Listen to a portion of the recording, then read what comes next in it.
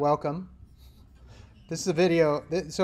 My wife and I are just moving into a new house with a little tiny yard. That's the entire yard. Um, so it's like tiny. Well, so the so and it has cameras set up and everything, which is kind of fun. So no, this is the yard, and I told you at the beginning of the quarter I have two dogs, right? And they're whippets, which are like little mini greyhounds, and I have to keep them on a leash all the time. Of course, now I have a fence, and now I have like a yard. I don't need to keep them on a leash, right? That's what you would think. So here I am. There's, let's see, cameras rolling, and there's the dogs. And notice the little door that's open over there, and they go right for it, and they take off. Now the puppy, luckily, came right back, amazingly, and I had to grab him, and I had to throw him inside. And the other dog is still running around like the back, like crazy. And I'm like, oh no, what's going to happen? And there I go call her, right? And they're 35 miles an hour, right out of the yard, right? And right around, and then boom, finally she came right back, and said, "Oh, let me in." I'm like, "You are." And then watch, right here, she's like, "Should I go out again?" No, maybe no. Okay. And that's it. So, anyway, that was a little scary, especially with the road right there. Let's see. I think I come back out again with. There we go. They're playing in there, and she's checking out the door again, going, "Can I go out again?" That was fun out there going 100 miles an hour. So. Wait, how is they hold a puppy and still the same size? Because he's male, so he's like 8 months old, and then she's a female and she's a little smaller. Yeah, but scared me to death when they ran out the door. Luckily, I was able to catch them. Whew. Okay, all right. Welcome back. Last lecture. We are wrapping up today. All right, so it's good to see everybody. We're wrapping up today, and we're just going to talk about some of the things we learned over the quarter, and I'm going to show you a little video, and then I'll show you a little demo at the end, which some of you already kind of saw and heard a little bit. Question? This is not really relevant, but do you have a Pi program to automate your dog food dispensing? I don't have a dog food dispenser. It's maybe sometime soon. In fact, that would be kind of cool. I could just push the button and the dogs go out and eat in the morning. That would be fun. And we're going to talk about that a little bit later. Look, you guys have all these cool skills now. For what it's worth, I would not do much more programming on bare metal Raspberry Pis unless you really want to. I mean, if you want to dig in and do that sort of stuff, it's cool and there's a lot you can do and whatever. But guess what? You can put Linux on your Raspberry Pi, or you can use an Arduino, and a lot of this stuff becomes 1,000 times easier. We did the bare metal to kind of show you that and to dig into the details and show you all the different things that are. But from now on, you don't necessarily need to do that. But you have the capability now that you know how to use sensors and you know how to build stuff, and you will in the next couple weeks also, to do stuff like that. So if you ever want to automate your dog's feeding bowl or whatever, great. You can do that, which is kind of fun. All right, let's talk about what did we start out trying to do this quarter. The goal was for you guys to understand how computers work. Now, specifically, your goal was to understand how the Raspberry Pi works in a bare metal form, but guess what? Most other computers these days work in a very similar way. They have interrupts. They have assembly language, which looks very similar.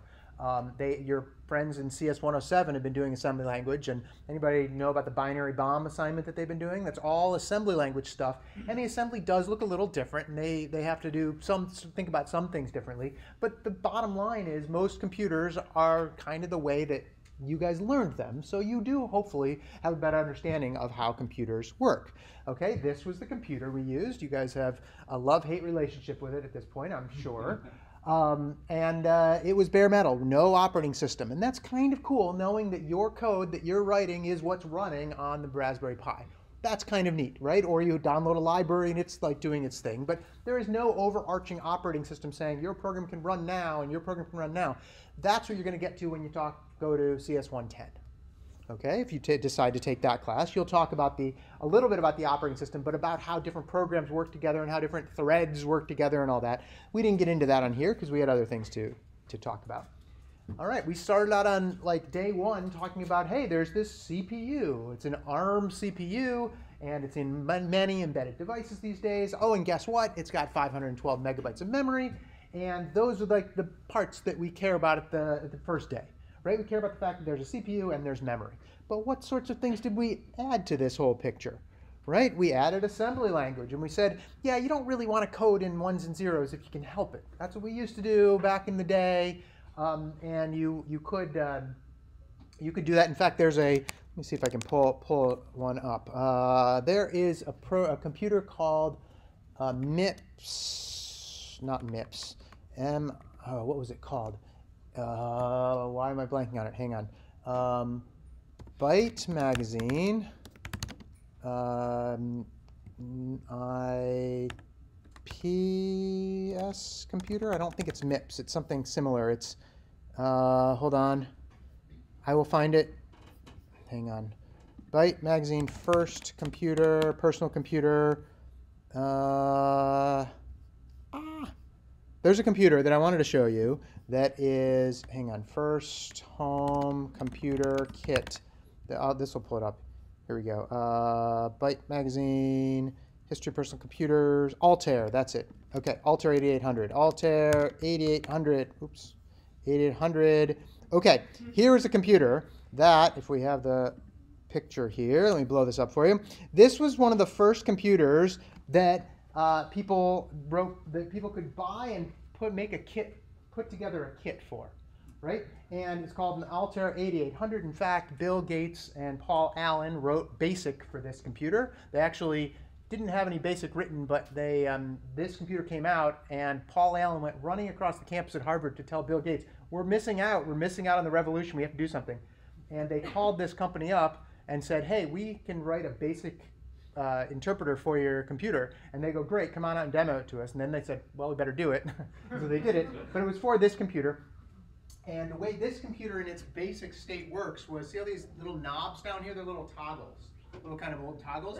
There were, I think, 8 of them on the front here. 1, 2, 3, 4, 5, 6, 7, 8. Yeah, these 8 toggles, you would program each instruction in by toggling the ones and zeros until you got 1 byte. And then you click this one, I believe, that said load it.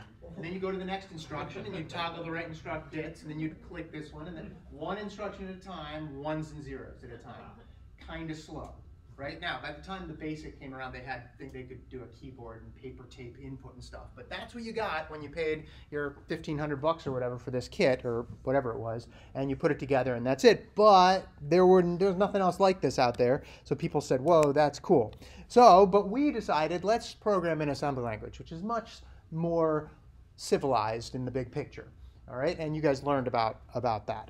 Okay, then we learned, maybe in the other order, we learned about GPIO pins, which were the whole idea of how do you connect to the real world with this Raspberry Pi, right? You've got these pins, you can make them ones or zeros, that's what it is. Or you can also, kind of somewhat just as importantly, read the value off them, whether it's a 1 or a 0. We've also found out that it is just ones and zeros. The Raspberry Pi doesn't have any what we call analog pins, which allow you to do different levels of voltage. That's kind of too bad, I think, for the Raspberry Pi, but they did that for various reasons. But anyway, we learned about that. And you wrote a whole library about that for your assignment, right? So that was it. We also learned about how this thing boots up, right? It boots up into it starts running programs that address 8000, and you can either have it load a kernel, which some of you will do for your final project, and just run, or we've got this bootloader, which allows you to continually install programs via the serial port, which is much easier, trust me. You would have been very sick of pulling that little SD card out 1,000 times if you had to do that all quarter. Okay, we also learned about LEDs and about actually doing something with those pins, where we output some LEDs. You wrote that whole Larson scanner, which is fun. We talked about buttons, and we talked about connecting it up. And if any of your breadboards ever looked this neat, I don't know that I ever saw that, but that's the way it goes. Mine never. You've seen mine; they're all over the place. But that's that, and that's how we connected everything up. Then what else did we learn about? We learned about C, and we learned about GCC, and we learned about we don't have to code in assembly language. You can code in an even more civilized language, which is C, which is nice because it feels a lot more like 106A and 106B type of programming. I mean, it's pretty similar. And then you had to learn all about GCC, and how do you compile, and how do you link, and how do you actually get the object files to do their thing, and what does all that mean? Now, we didn't test you on all that. For what it's worth, maybe you didn't quite understand how the object files all go together. That's okay. You can go look that stuff up, or you can do it. But the good news is that Makefiles handle that for you. And GCC handles a lot of that for you, and that's it. But we learned about that. Okay, 7-segment displays. That was part of the LEDs, right? You had to build that 7-segment display, and you had to do that. Was anybody like, whoa? I didn't realize 7-segment displays. You had to do each digit individually, and it was all timing. Your eyes just weren't like. That's a cool revelation where you realize you go, oh, otherwise I'd have to have 4 times as many pins on this thing. Oh, but I can get away with 1/4 the number of pins if I rely on the fact that humans aren't fast enough at seeing. Right? Like, that's cool. That's kind of neat. But you learned all about that in your assignment. Pretty neat. Okay, there it is. Again, did anybody's look that neat? Some of yours did. Mine never looked that neat because I'm not good at breadboards and neatness and all that. We did learn, though, that simplicity and clarity is beautiful. When you're writing these things, especially when you're trying to debug. Like, debugging this is not so bad. Debugging that, like, mess of wires where you can't even figure out where one wire is going to the other, that's bad. Why is it bad? Because it's hard to debug because it's not simple, and your brain has to work harder. This one, your brain goes, okay, I can see exactly where all the wires are supposed to go. Like, everything's nice and laid out and regular, and that's a beautiful thing in technology because there's lots of things that are hard to figure out. So make it as simple as you can. It ends up being beautiful depending on your definition of beautiful. All right, there's a nice, simple little thing. That's a little, you can get an ARM processor that's got 8 pins on it. I think it's called not a Teensy, forget what it's called, Atom or something like that. But anyway, it's just basically an ARM processor, and it's got a few output pins, and you can connect some headers to it, and you connect things to it. And if you want to really minimize your projects, get one of these, program it up, and you'll get going on that. There's a YouTube channel, EEV Blog. I don't know if anybody of you has seen it. It's a kind of a fun YouTube channel about a guy who does electronics in Australia. And he actually found a place where he can buy little processors like this for 2 cents a piece. And like, that is cheap. Like, you can start building lots of stuff if you're buying them at 2 cents a piece. One of the downsides is you can only program each one once. Like, there's none of this like you program it multiple times. You program it once and it's hard-coded forever in that thing. So you can test it, if you bought 1,000 of them, you could do a test, but you run them in simulators and whatever. But anyway, point is, simplicity is very nice. Okay? All right, here's some other code that doesn't necessarily look that simple, but I think it's beautiful anyway in some form. Who's taken CS 103? A few of you guys. This is regular expression matching, which is a way to find patterns in text. And this is written by Ken Thompson. What's Ken Thompson famous for? Obviously he's not. What should he be more famous for? What is he famous for people in the know? He's famous, but not many people know it. What's that? Close. He wrote B, the programming language B, which seems thing, but that's not what he's famous for. He's famous for a follow-on project of his. Unix. Yeah, he created Unix. He and some other people, but he was the driving force behind Unix. He's the one who created Unix, and what was Unix all about? Unix was an operating system designed to be portable to a certain degree between one computer to another computer. Back in that time frame, they were using mini computers, which were not that many. They were still as big as a refrigerator, but they were using mini computers, and all of them had different operating systems, and it was really hard to write a program that could work on one and then transfer over to the other. So they wrote an operating system that would allow that. And by the way, they also kind of concurrently wrote the C programming language, which allowed them to do that. What's nice about C? It doesn't look necessarily that pretty, but what's nice about it is you can get pretty much as low level as you need to. Sometimes you still have to drop into assembly language, as we've seen, but it's portable in that you make a few changes to some header files and you can recompile it on many different machines. That's a cool thing about C and a cool thing about Unix in that it allows you to be portable between operating systems. Kind of cool. Okay, so we learned about that. We learned about serial communications, the UART communications, right? Basically using our pins to send ones and zeros that another computer understands the code for.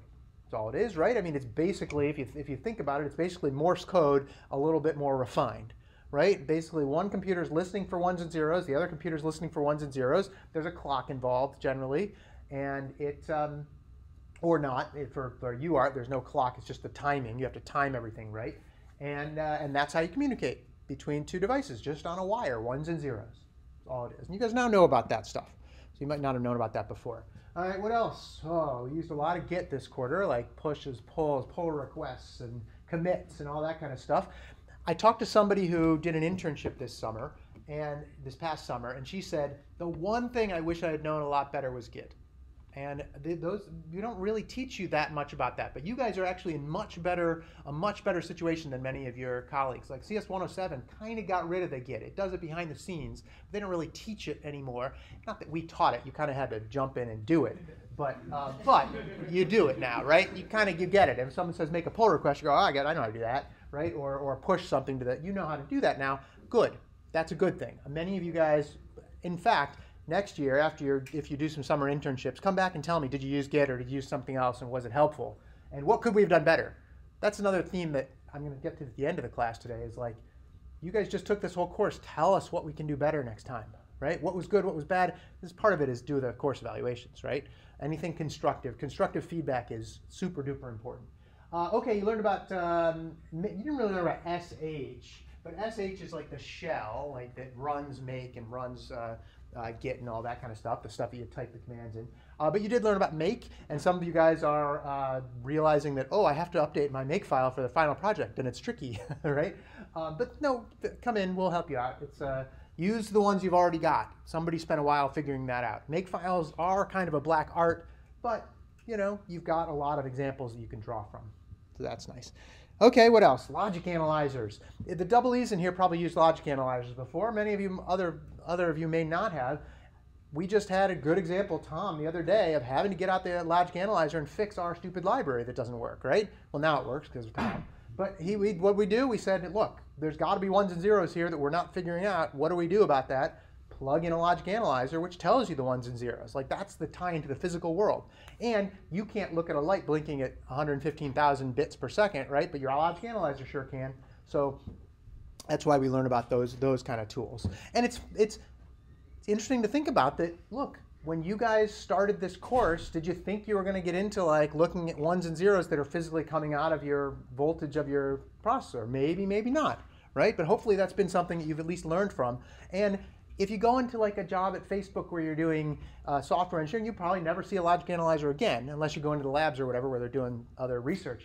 But you may go to a job where you're doing embedded programming, you're going to have to get used to logic analyzers. So in some sense, we've turned some of you into a little bit more like double E's, a little bit. So that's kind of cool, I think. Okay, what else? Bootloader. We learned how about the bootloader. I kind of mentioned that earlier, where you don't have to do the SD card each time. Okay. We learned about LD a little bit. LD is the part that does the linking, right? We learned about linking, and we learned about like where does the various global variables go, and where the how does the initial startup sequence put all the initialization in there, and that happens. It's always happened behind the scenes to you when you hit that little green button on Qt Creator, right? Now you guys know about that, so that's nice. Okay, you also got relatively used to GDB. Right? Doing the debugger is hard. Remember the first few weeks where you had your debugger was a little green light, or most of the time a little red light that blinked, and you went, oh, what's going on? And you had to like use asserts, and that was it. And then finally we gave you access to this debugger that you had to learn, and that was a pain, and it was like painful to like figure out all these things, but then you did, right? So that's super duper important as we go along there, right? Okay, what else? Keyboards, PS2. Okay, so today, you're probably not going to do PS2 sort of stuff in the real world too much, maybe. Maybe somebody will. But you learned about capturing those ones and zeros based on a clock. And I was talking to a couple other people who might be doing MIDI, and you might have to write something like this for your projects. Great. What's it all about? Ones and zeros. A clock going up and down, pulling ones and zeros when the clock falls. That's all it is, right? I mean, if one of the things that I hope this course has done for you is pulled away that curtain and shown you that, this stuff has there's a rhyme and reason for this stuff here, and it's not really, it's challenging. I will not say what's not challenging, but there's a rhyme and reason, and like people made these things up based on, hey, we've got ones and zeros. How do we do ones and zeros? Like that's what I want you to get from this class, is that under the hood, you look under there's a bunch of ones and zeros waving at you, right? That's what I want you to like get from this. And that's what the PS2 assignment showed you all about, the keyboard assignment. Okay? We learned a little bit about the GPU. You guys now put graphics on your screen. I've seen some cool project demos already where there's like cool stuff going on with graphics. And that's fun. And that's like kind of neat where you're now, oh, now you can actually see it on the screen. GPU, as you guys also saw, things like double buffering and everything, not trivial. Right? I mean, you got to think about it. Once you understand it, you go, oh, okay, I get it. It's flipping back and forth, but it takes a little while to get. So your brain's stretched when you got to that. Okay, those are kind of the biggest things. There might be a couple other puzzle pieces in here a little later, but those are like a lot of the biggest things that we learned. And that was what this class was all about. If I'd thrown this up at the first day of class, you all would have run for CS 107, right? Because none of this would have made sense, right? You're going to logic analyzer, 7-segment, what are you talking about, right? But think about all the little pieces that you guys struggled with over the last quarter, and now you got it, right? And I don't mean to say that you all struggled, but it was a challenging course, right? So there you go, right? You've learned a ton of stuff about like the internal workings of this silly little processor that you've got on day one. Okay, and what did you end up with? You ended up with this shell program, right? And you banged your head against the table a number of times about trying to get it to work and debugging and all that. But now you've got a shell, and forevermore you can say, I know how to program a shell from basically nothing, right? I mean, I've got some C code, and I'm going to build one piece after the other. And that's the other part, right? It took a whole quarter to get this far. Right? It wasn't like you sat down one day and popped out a console like that, right? I mean, you had a whole bunch of baby steps to get there, but you learned it all, and you all came up with a console. Pretty neat. Okay. If you, I will pull up, or I can pull up the manual for this. You can go and download a lot of the early systems code. This happens to be the System Monitor, which is basically your shell program from the Apple II. You can go look at the code. Now, they didn't write it in C. There was no C compiler for the Apple II, so they wrote it all in assembly language, and this looks different than our assembly language, but I tell you, it's pretty much the same. Just the names of things are a little bit different, but these are the registers and the various places in memory and so forth, and you can go download this stuff and look at it and go see what Steve Wozniak was working on 40 years ago at this point, right? You can go download that stuff and see it. Kind of neat. And you guys built that, right? You built it out of C mostly, but you built that. Pretty cool. All right, so back to our little diagram here. Let's see, did we put anything else on there at this point? No, I think that's the same one. Okay, but guess what? There's still more to learn, right? There's still more to learn in that you've got different types of bus communications, SPI and I2C, and you now have some components, and many of you guys are using components for your final project that use these SPI and I2C libraries, and that's kind of nice that you can do that. Some smart people came up with these standards, and lots of people use them, and so you can buy a chip for $6 at Adafruit and plug it in, and then use one library, and it gets data for you. That's not trivial. Okay, that's kind of neat. We've also got lots of sensors. Like, that's the most fun part about the final project, is dealing with all the sensors and things. It's like you're doing like real stuff, really like doing that. And that's one of the things we don't get too much in computer science these days, it seems. Right? I mean, you get that in EE, and you get that in mechanical engineering, whatever. In computer science, we don't always get to play around with like real world stuff. It's all through our keyboard and screen and mouse, right? That's it. Whereas there's an entire world out there of like stuff you can connect to the internet or to sense things and to whatever, right? I wouldn't be able to have a picture of my like dogs running away from me if somebody hadn't said, hey, it'd be kind of cool to hook a camera up to the internet, right? Which is basically what that did. And so you can do that. So that's lots of other stuff. Cameras and so forth are in there. SD cards. I did put a little thing on how you can read the SD card. You can read and write files off your SD card if you want to do that for your assignment. That makes it nice, because then you could have giant files that don't fit into memory, and you can do things like that. Or you can have static files that you don't have to program into your actual code.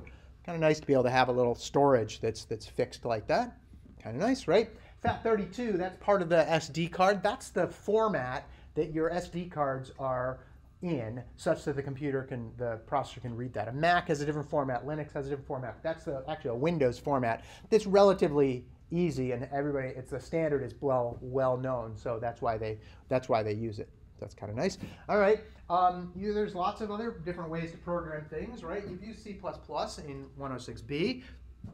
Why did you use C++ there? Because it's an object-oriented language that allows you to do more advanced things a little bit easier than C. So that's kind of nice, right? You've got that. All right, Java, of course, same thing. There's lots of other programming languages. There's Python, and there's all sorts of other programs in there that you can use, right? So you've got this entire range of things that you still have to learn or already know some about, but it's all there. Like that's the big picture, okay? All right, so that was understanding the computer. Now there's like lots of tools that you had to master, and that was your second goal, right? So you've got to think about all these tools and say, look, these are various parts that you have to kind of get, right? I mean, some are programming languages, and some are hardware, and some are like tools that you use, like the logic analyzer, to figure this out. Other ones are like coding that are actually compiling sort of things, and parts that get the data onto your computer. There's lots of moving parts here, right? Lots of moving parts, okay? Right? You guys started out like banging rocks against other rocks to do stuff, but guess what? As great apes, you can do that, and you can do a lot more than that, right? You can learn. And the cool thing about being a human is that you can go from not having any understanding to something to be able to write something that actually puts a console on the screen. And that's kind of cool. Remember the first like couple weeks of class where you're like, I'd walk up in lab and I'd go, okay, list the directory, and you go, I don't know what that means. What do I have to do? Right? Or ls, and then, and sometimes I got a little short with you because I figured you should know it by now, and I apologize about that. But the point is that you guys learned this stuff, right? And you learned one step at a time, and you guys stretched your brains and learned this stuff. So hopefully you've got that a lot. And now this is you, right? You've gone from banging rocks against the thing to using a table saw and not cutting your fingers off, right? All right. What are the big skills that we had to learn? Debugging, testing, and troubleshooting, right? You did a little debugging this quarter, right? There was some time where you spent debugging, right? And testing and troubleshooting and all that, right? And sometimes it was hard. And I've said this to everybody who comes in my door, especially like advisors and stuff, who say, I'm really scared of name the class, right? And they come in when they're taking 106A and go, I'm really scared of 106B, and you guys maybe said that or whatever. When you get to 107, you're not scared of 106B material anymore, right? Because you've mastered that, and you could go back to your 106B and do all the assignments one after the other, right? Try going and writing a Carol program today. You'll be like, that was easy. Why did it take me 2 weeks to do the first Carol assignment, right? It's because now you know a heck of a lot more, and that's the whole point, right? So yes, it's frustrating, and yes, it's, that's where it goes. And when you get into the real world, you'll do lots of programming assignments that are frustrating. Not assignments, like real things that are like, your boss is like, oh, get this done, and you're like, I can't do, but you'll have lots of tools and you'll know how to debug, and you now know how to test, you know how to troubleshoot. So very, very good, right? All right, testing. If we didn't highlight it over the course of the quarter, you should know it now. Is that test as much as you can. That's so important to getting test it every time. Honestly, writing 1 or 2 lines and testing it is the way to go. Hopefully you figured out that by now, right? Don't try to write 60 lines of code and then test it, because you'll get 25 errors and you'll go, oh, I don't know where to start. And you got to start at the first error and do one line of code. If there's an error, you know where the error came from, right? So that's kind of nice. All right, small steps. Go from a working state where it starts out working. I've done that lots of times with you guys where we say, wait, we got to step back and see what's working. And then once you get that, then it goes from there, right? Use your tools to make things visible. Printfs are huge, right? Before you have printfs, it's the light blinking green, right? Logic analyzer, GDB, all that stuff that lets you see the internals in real time, or at least as you're doing the testing, right? I don't know what D and C actually is. Be methodical about that. Anybody know what D and C is? I don't know what that is. But don't just randomly change things. You don't know how many times I would look at like 106A or 106B students. Divide and conquer. That's it. Thank you. Don't randomly make changes. In fact, I saw some of you guys doing this quarter where I would sit down in lab and you'd go, well, I don't know why it's working. Let me make this I = 1, I = 2, and let me make it a plus equals, whatever. And I'm like, no, don't stop. Sit back and say why. Why are you doing that, right? Randomness doesn't work in the big long term, right? Okay, prototype quickly. The nice thing about being able to, go through this is you can prototype fairly quickly. It's not quite as easy as maybe doing it on a PC where you don't have to do the bootloader and all that, but it's pretty fast. Okay, make your one-click builds. Right, just if you didn't have a make file, you'd have to compile all the object files separately, one at a time, and that would be a pain. You wouldn't want to do that. It would take a long time. Okay, bugs are frustrating. Don't you love that part of it? Right? I don't know if you love that part. You love fixing them. That's what you love, and that's what I love about bugs. Right? You go, oh, this is a challenge. This is stretching my brain. This is what I'm here for. Right? I'm like learning how to do this. And then now, I also know that you spend 8 hours figuring out a bug, and you sit back and you go, oh, I finally figured that out. There it was 8 hours I'll never see back again. Right? But following some of the other things beforehand will get it so you don't have as many of those 8-hour-long bugs. But you know what? Trust me, there's some poor soul sitting at Google right now who's been working on a bug for 8 hours and hasn't gone home yet, and whatever, and that's that. So this will happen to you in the future. Relish it, and and write your mom a note and say, I just figured a bug out, and it was so happy, and she'll be happy for you. Right? Take frequent breaks. Don't try to do it all at once. Some of you guys didn't take enough breaks, I think, this quarter. Some of you guys were a little tired. When I walk into class, and you'd be like, I've been here for 9 hours. Okay, take more breaks. I know it's hard. Okay, be organized. Remember Julia Child's kitchen? I'm skeptical of this. I'm skeptical that, I get that she was organized with all the pots and pans and things, but I guarantee it didn't look like this at the end of the day, right? Maybe she finished, she did clean up everything at the end of the day. But if you're organized, things will be easier and you will get less bugs. Thomas Edison said, to invent, you need a good imagination and a pile of junk, right? You need the stuff. You need to be able to think about it, and you can invent stuff. And you guys now know that you have all these tools. He should have said some tools too. I mean, I think you need good imagination, a bunch of tools, and a pile of junk. He had lots of tools and whatever. But that pile of junk is like the new stuff that you're going to take and create, all the cool things that you guys are going to create, and all the cool stuff that you guys are going to come back from your companies in 10 years and say, look, I'm now a billionaire, and there you go. And here's some money, Chris. Okay. Be a maker and a doer, right? So you guys are now makers, and this is what the last couple weeks of the class is all about, right? There are all sorts of places. I've already talked to you about Hackster.io. There's if you just type project ideas for Raspberry Pi or Arduino, there are thousands and thousands of things that you can get inspiration from. And I know you guys have already done that. But be that doer and hacker, okay? I want to show you something I've hacked on. This thing that's sitting here in front of you, some of you guys already saw it, was a project I worked on a few years ago with a student. This is when I was at Tufts University. I had an idea when I was in graduate school to take a typewriter. Here's how, I'll step back a second. When I was in graduate school, a friend of mine typed me a letter on a typewriter. She had a typewriter and she typed me a letter and she sent it to me. And I got it and I said, oh, this is cool. I would love to be able to reply to her from a typewriter, but I don't have a typewriter. And then I thought, boy, typewriters are kind of annoying, right? Who's used a typewriter before?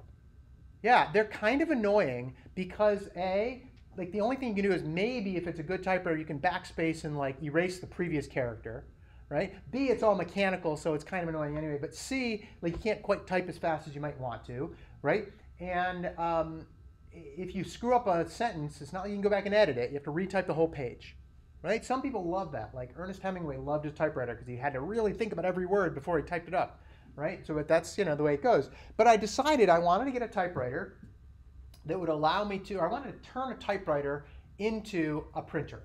I said, I'm a computer engineer, I can do this. So I went on Craigslist and I bought this beautiful 1960s Sterling Automatic 12 Smith Corona typewriter. It's a nice typewriter. Spent like $25 or something on it, and it's a nice typewriter.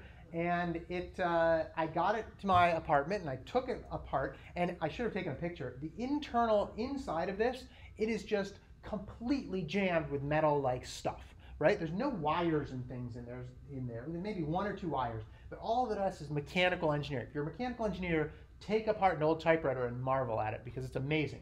The thing was, I wanted to electronically turn this typewriter into a printer. In other words, I thought I was going to open it up and find a bunch of electronic switches that I could then put my wires on and make them go up and down. That's what I thought. Turns out this typewriter, even though it's electric, if I turn it on, you'll hear it's electric. And it, you hear that sound?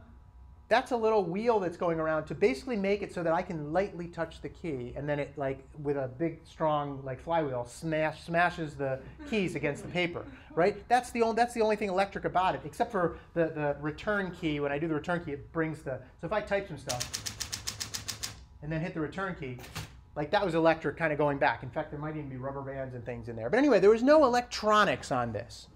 So I couldn't do my project, and I couldn't type my friend a letter using my computer. Flash forward like 3 years. Another professor I was working with said, you know, back when they first had home computers, somebody made a little device that had solenoids on it, and that's what these are. They're little solenoids, which are little basically electronic pistons, where you put an electric current on the piston and it just shoves up and down. Well, it just goes down basically. He said, oh, you should do that. And I said, that's how I'm going to do this project.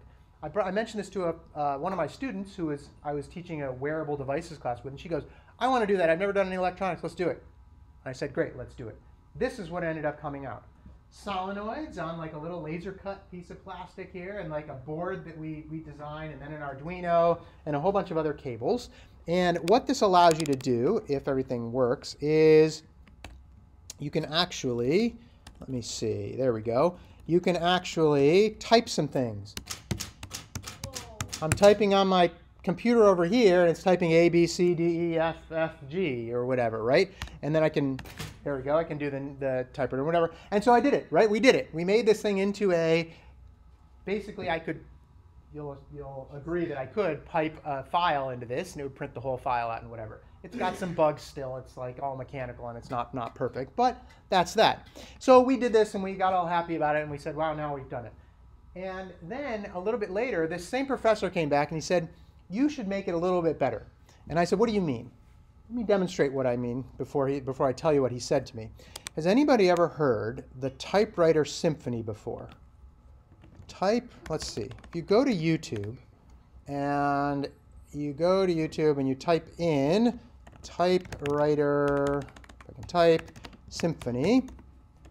Okay, what comes up is a couple different ones. Let's see, this is a good one here. I've played it before. Okay, what it is there's a guy who's standing here, or sitting in front of an orchestra, and he's got a manual typewriter, and he's setting it all up and whatever. And he's sitting there, and he's going to kind of conduct this.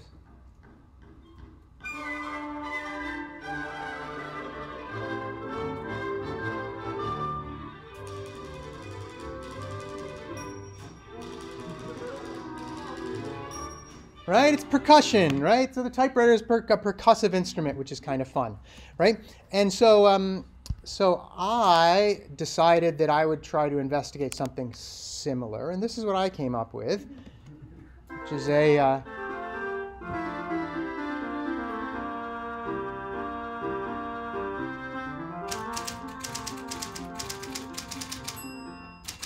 the timing is off right now for some reason. We couldn't figure this out before class.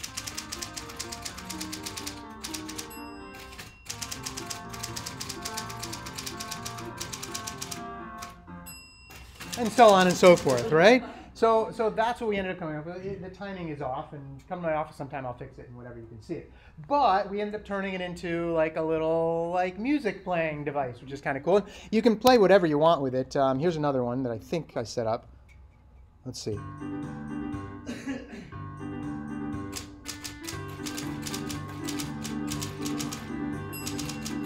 And so on and so forth. But the timing is still a little messed up about it. But that's what we ended up doing. Now, that went from a project that was kind of cool, that, oh, it's a printer and whatever, to something that ended up on Gizmodo, and like people like put like videos of it and emailed me and said, I want to do that and whatever. So like you can make your projects into something cool with a little bit more thought and a little bit more ingenuity. And that's when I say be a maker and a doer. Go do those fun projects. Start out with something that that solves Rubik's Cubes, right? But then turn it into something else that solves like other sorts of games, or makes it so that it's interactive with people, and you can race the thing and whatever. There's lots of like cool things you can do from the projects either that you're doing now or that you've got stored in your brain, whether you know it or not. Okay, so there's lots of that stuff. All right, Linux and beyond. Okay, operating systems. If you take CS 110, you'll learn a little bit about operating systems. You take CS 140, that's the operating systems class where you will really learn about all this stuff. What do operating systems bring to the table? Multiple processes. In other words, you can have two programs running at the same time, right? Depending on how many processors you have, they can actually be running at the same time. But if you only have one processor, they just seem like they run at the same time, just like your 7-segment displays, right? They run a little sliver of each program, and it makes it seem like they're all running at the same time, which is kind of cool. Memory management. If you have your memory and you want the two programs to be running at the same time, they shouldn't be able to cross memory streams. In other words, one program shouldn't be able to affect the other's memory and so forth. You have to be able to share devices, right? What if two programs want to use the mouse, or two things want to use the output? You have to be able to share those things. File systems, there's another sharing thing. If all your programs want to be able to write to the file system, that's what the operating system handles for you. Networking, of course. All your programs can all contact the internet and so forth. And the big thing is protecting processes from each other. Okay, so that's the big thing. We learned a little bit about modes and things, right? Where you've got bare metal code is in the supervisor mode, then you've got interrupt code in there. You've also got user code. If you're running an operating system, you only let the user programs run user code, which means they can't affect all the other memory. And they go all through the operating system whenever they want to do anything. It slows things down a little bit, but makes it secure. That's an important part, right? User versus supervisor mode is all about the operating system taking control and running all the other little programs. All these things we kind of mentioned in class. That's where security comes in your programs. Okay, that's how that works. All right, you've got an operating system here that does a system call. It's kind of like an interrupt. It's just basically saying the user program, it needs to do something like open a file or whatever, but it doesn't have access, so it asks the operating system to do it for you. Is it slower? Yes. Is it secure? Yes, there's an interface there that works. Okay, what other kinds of classes could you take after 107E? Well, you've got the kind of the EE type classes you can take if you want to get like more detail and more into the weeds on that sort of stuff. EE 108 is a good one. I don't see EE 1. Oh, there it is. EE 180 is also on there. That's like now stuff where you're definitely dealing with digital circuits. You're dealing with virtual memory and all that.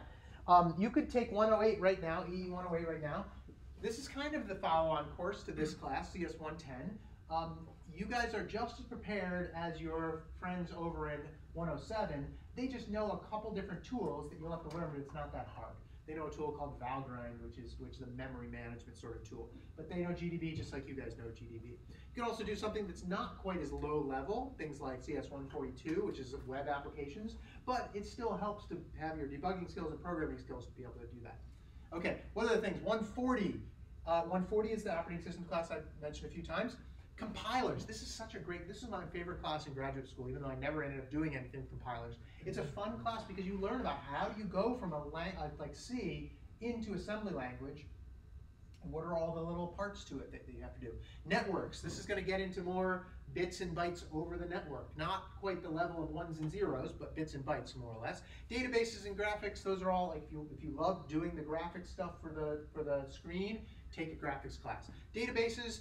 It doesn't really quite tie in as much to the stuff we did, but it's basically saying, hey, guess what? You're going to have to know about databases someday because that's where we store all the information and we access it and so forth.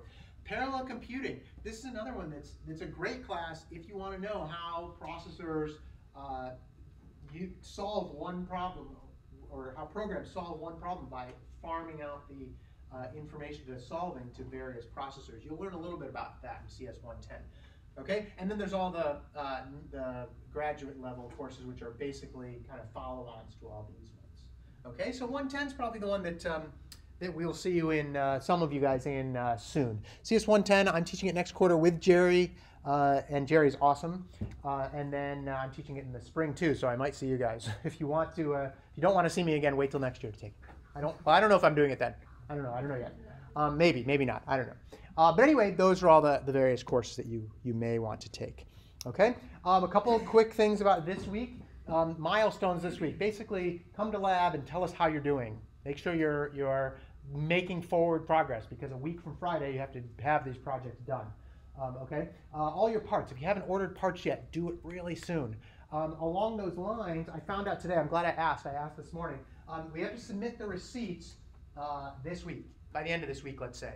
Otherwise, they may not get to them, and then it'll get shifted to the new year, and there's the deadlines, and they may say, oh, you have to pay the taxes on them or whatever. So it's not the end of the world. You might pay $2 in taxes, but I'd like you to do them this week if you can. If someone wants to try and submit their receipts now, let me know what this says. In there, you have to put I'm sure you have to put my name about where the funds are coming from. So just put my name and do that. And let me know if you have any trouble with that. Okay. Demonstrations. Friday, is it the 14th? I think it is the 14th. B21. This is kind of an overview of what I want you to do for the projects. Start with a little pitch, like a 2-minute, this is what we did sort of thing, overview. Don't just launch right into it. Say, hey, here's how we did it. A lot of times we call that an elevator pitch, although those are normally 30 seconds because that's about the time you have in an elevator to tell somebody your idea. But you can do a 2-minute pitch, whatever there. And you're going to set up your project and demo it to us and anybody else you want. Invite anybody else you want to come and see them. And then the submissions, we have to grade all this stuff. So the submissions have to be right before the demos. And you're going to want to commit all your code and so forth. Please have a README. Put some pictures if you want. And at the end, definitely return your keyboards and keyboard connectors. Those are the little things we soldered because those we want to have for the next version of the course. They'll solder some other things. Don't worry about them. And that's it. And then submit your reimbursements. Okay. All right. So one thing I want to. So this is the last thing I want to leave you. Well, maybe not. Is it the last one? Hang on. No, almost. One of the last things I want to leave you with. Now, I'm going to show you a little video. Actually, Emily, you want to just hit the lights? I'm going to show you a little video. Some of you have seen parts of this before, all of it before. I realize that the comparison I'm trying to make about what you guys have gone through and what this video is going to show you is a little bit hyperbolic. So just keep that in mind. There's a little bit of hyperbole going on in terms of what you've done. But keep in mind, this could be the end product. Like this sort of level of thing could be the end product that you guys work on someday. Okay, and many of you will recognize what this is at the beginning, but it's various clips of this thing. Okay.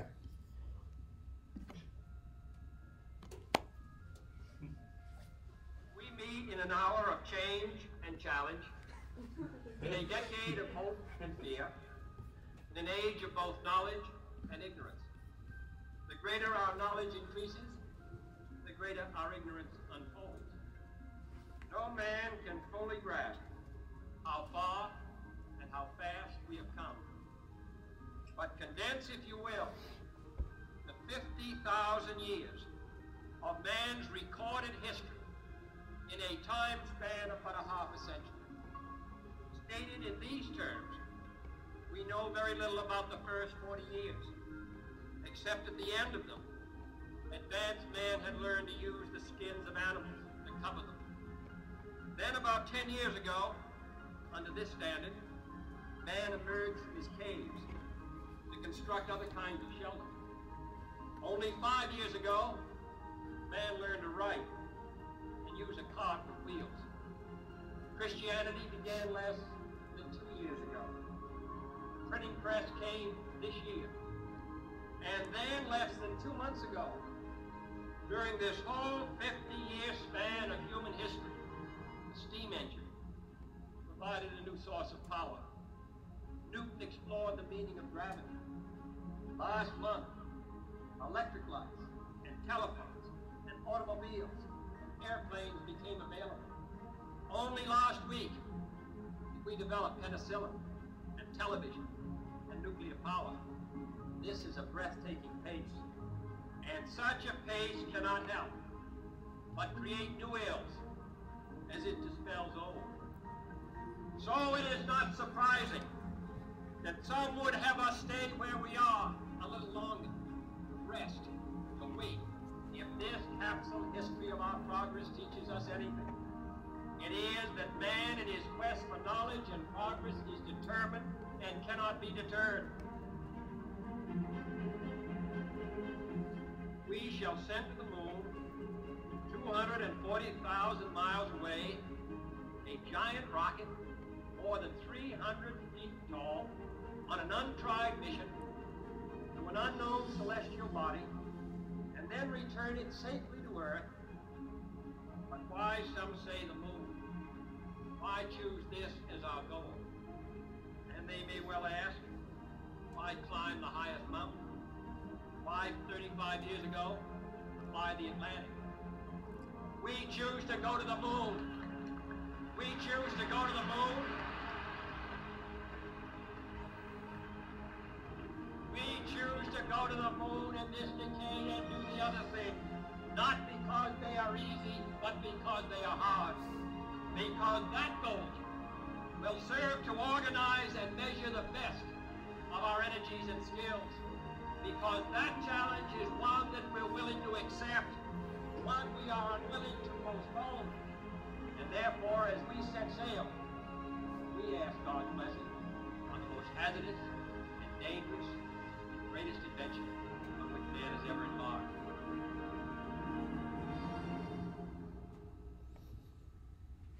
Hyperbole aside. Yay, that was good, huh? Hyperbole aside, you chose to take CS-107E not because it was easy. But because it was hard. All right? I think the and as I said, hyperbole aside. Look, you've got to give yourself credit for getting through this course, right? It was hard, it was challenging. There are other hard things in your future, 110, 140, whatever. They're hard classes. They are, but you guys are up to it, okay? Every one of you is up to it, even if it does mean taking a late day here and there, or it does mean like not getting quite as much sleep, Kyle, who got probably 3 hours the whole quarter. It means that you guys can do it, and keep this in mind that you guys are going into a world where there are still huge problems, right? The next big speech is possibly not from our current president, but other presidents maybe in the future. She will say that if you're going to Mars, right? So, we're going to do something like that, or Jupiter, or who knows, Neptune, or stars, or whatever, right? You guys are learning stuff now that's hard and that takes a lot of effort to do, and that's why you're doing it, and that's why you're spending the time now to do it, okay? So, with that, I am happy to take comments and suggestions for a few minutes now about the course. Please fill out the course evals. Like I said, we look at those every quarter and we say, look, what can we do to make this course better? This course has evolved over the last 3 or 4 quarters that it was done, and it can continue to evolve. And you guys have done it now, so you have the best suggestions, right? I can look at it from this side and say, oh, I think this needs to change. You guys are the ones that can make those changes. So with that, thank you very much for being a cool class. I look forward to seeing your projects at the end of this quarter, and we will see you in lab and so forth. All right, so thank you. Oh, thank you. What questions what comments or suggestions do you have at this point? Anything? I just want to get some sleep. Still got a couple weeks. Anything else? All right, feel free to email me. You can still use that form about anonymous feedback if you want, and we'll take another look at that as we go. And we'll see you in lab today, Wednesday, and then I'll be in and out the lab the rest of the week and next week too. We all will be for office hours and so forth. Yeah. Friday, we're not having lecture. We are just going to be in the lab if you want. It's up to you. It's optional, but we'll be in the lab for the whole course. Abra. There will be some office hours next week. Keep an eye on the schedule. TAs and things have various finals and things that may shift that a little, but there will be, absolutely. Yeah. Good. And good luck on all your other finals and projects and so forth. See you guys later.